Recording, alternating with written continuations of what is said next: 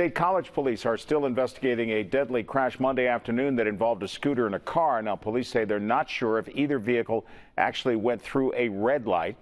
Erin Calandra is in State College with more. Erin? Marty, witnesses say the vehicles crashed in this intersection after the light turned red, but police say they're not sure yet if there were actually any violations. But people who live in this neighborhood say they're not interested in technicalities. They're interested in saving lives, and they hope that now something will be done to improve the safety at this intersection.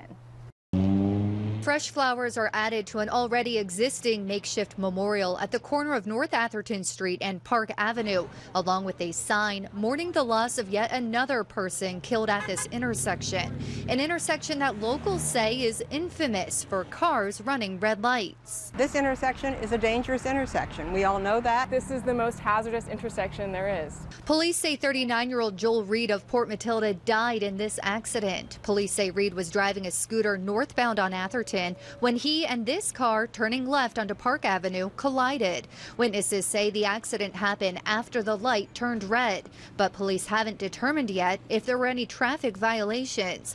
But people who live here are fed up. I think what's shocking is it's not shocking. It is unique that there hasn't been more of that up to this point. Residents have been vocal about their concerns for over a year now, sending a petition with hundreds of signatures to local lawmakers and our state legislatures demanding red light cameras, an option they feel will make things safer, but they say nothing has been done.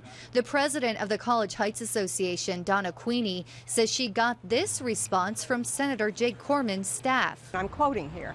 The legislature does not have an appetite for red light cameras. She hopes this latest accident will be the last. I have great respect and admiration for and appreciation of our state legislators, but they need to do something for us here.